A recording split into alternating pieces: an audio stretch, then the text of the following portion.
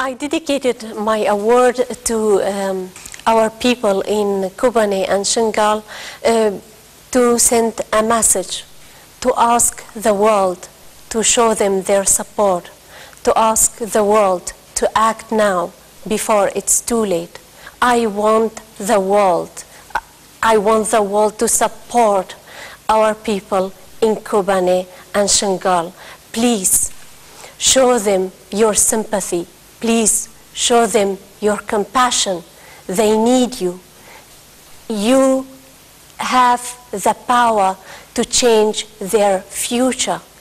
You can give our kids their smile. You can make them smile again. You can change their future. You can take their traumas away. If you don't act now, you can't stay silent, because if you do, you are complicit in what's happening right now.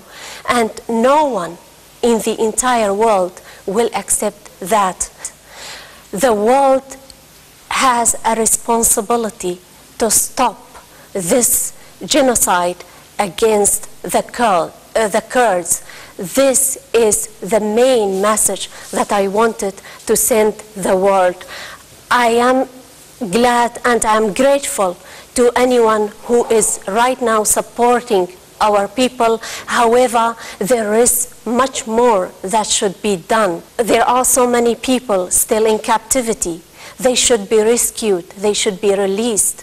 We have to provide protection to our people. There are so many children without milk, without food, trapped, surrounded by the Islamic State gangs.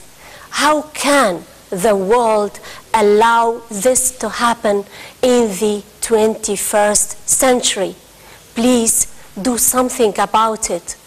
Do it in the name of humanity. Do it in the name of compassion.